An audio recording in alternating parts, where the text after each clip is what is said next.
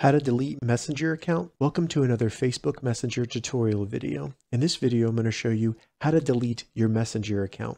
And if this video helps you, please consider giving it a like and also subscribe to my channel because that really helps me out. So it's important to note that you don't really have a Messenger account. Messenger is the messaging portion of Facebook. So in order for us to delete our Messenger account, we need to delete our Facebook account.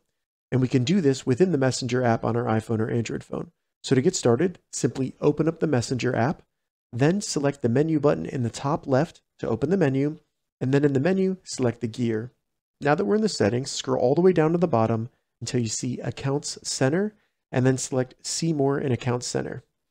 Once you get to the Accounts Center, scroll down and under Account Settings, select Personal Details.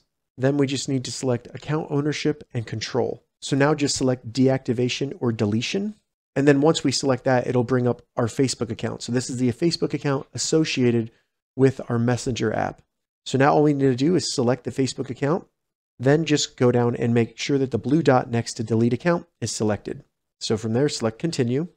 We can now tell them why we're deleting our Messenger account and then select continue.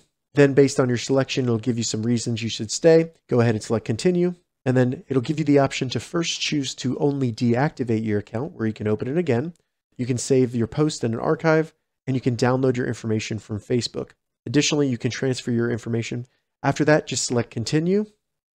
It'll then ask you to enter your Facebook password.